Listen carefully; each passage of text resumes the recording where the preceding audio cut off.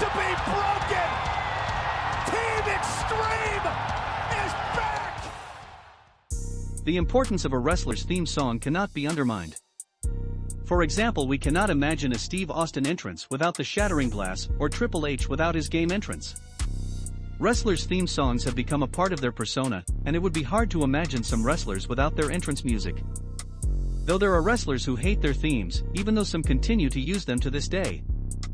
This happens because some wrestlers may believe that the song is not a good fit for their character, while others may have a different taste in music, and there are even cases where superstars don't like their theme though it's wildly popular with the fans.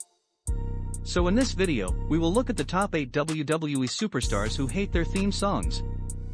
But before we get started, we would love it if you could subscribe to our channel, to help us achieve our goal of 1,000 subscribers.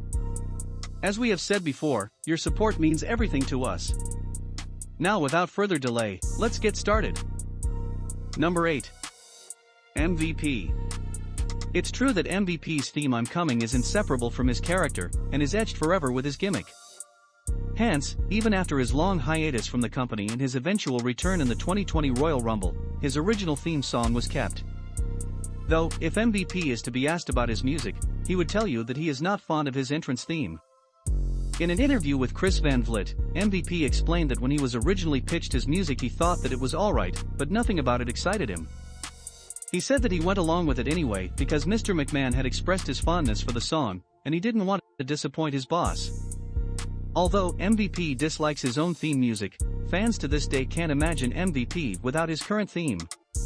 Are you a fan of MVP's music? Do let us know in the comments below. Number 7. Shelton Benjamin. The WWE's new theme song for the gold standard, Shelton Benjamin, was a miss in the opinion of the fans. Benjamin's return to the company was met with great praise from the WWE Universe, but the same cannot be said regarding his new theme. Benjamin had himself tweeted that he hates his current music. The fans agree with him as they believe that Shelton should come out with his old theme as it was a better fit for his persona. It will be interesting to see if the WWE management thinks likewise, and if we ever get to hear "Ain't No Stoppin' Me" ever again. Number 6. Kurt Angle. Kurt Angle's entrance theme "Metal" while the fans shout "You Suck" has always been the perfect combo for his entrance. When the WWE launched the rebranded ECW under their own banner, the roster lacked star power, and so the WWE decided to send in a big name like Kurt Angle. Kurt had to change up his wrestling style a bit to make it more palatable for the ECW audience, and so he even decided to change up his theme to better accommodate the ECW brand. Kurt had revealed later that this had actually backfired. He hoped the new version of the song would make his persona more prominent under the ECW banner, but he ended up hating it. Thankfully for him and the fans, he returned to his old theme when he came back to the WWE in 2017. Number 5. Samoa Joe. The WWE Universe were ecstatic upon Samoa Joe's arrival under the Yellow brand. Everything about his debut felt great with the exception of one thing, his theme song.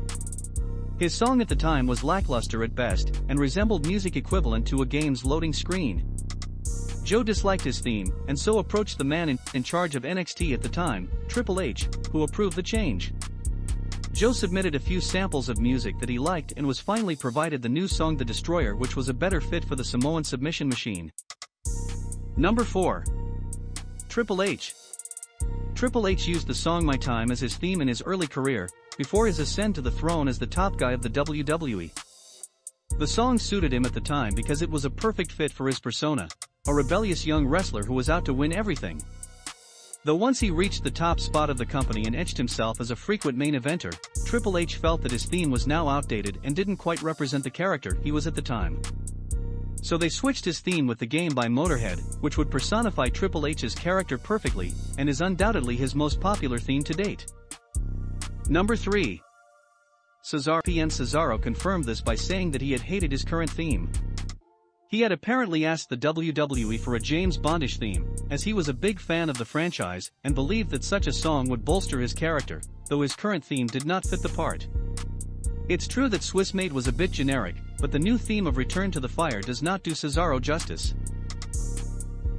Number 2. Randy Orton. This may come as a surprise to many fans, but Randy Orton disliked his original theme "Burn in My Light." In an interview with Game Daily, Orton revealed his dislike for the song and explained that he went to Vince Russo and Kevin Dunn to get it changed. Orton was given the song, This Fire Burns, by Killswitch Engage, but according to Mr. McMahon, the song wasn't a good fit for Orton and he was given back his original theme, and the new track was given to the debuting CM Punk. Jim Johnston then composed a different song, Voices, for Orton, which was played by Rev Theory and is used to this day.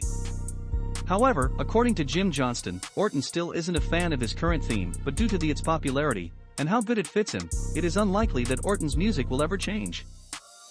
Number 1. Edge. Edge was never a fan of his theme song You Think You Know Me, which was his entrance theme from 1998 to 1999.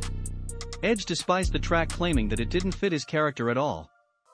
Later he got his wish and changed his theme song to Rob Zombie's Never Gonna Stop. Unfortunately though, the Rated R superstar had suffered a neck injury, and by the time he made his return the copyright on the track had expired and Edge had to pick another theme. Fortunately, when Edge was out of action due to the injury, he met Mark Tremonti at a Metallica concert. He then went back to Mark's place where he listened to Alter Bridge's first album One Day Remains and instantly fell in love with the track Metalingus, which he then asked for permission from Tremonti to use it as his theme music. The rest is history. Thus, unlike a few superstars, Edge was fortunate to be able to change his music, from You Think You Know Me to the iconic Metalingus. That's it for a list of the top 8 WWE wrestlers who hate their theme song. If you love this video, hit the like button, share it to more wrestling fans, and don't forget to hit subscribe. We hope to see you again soon.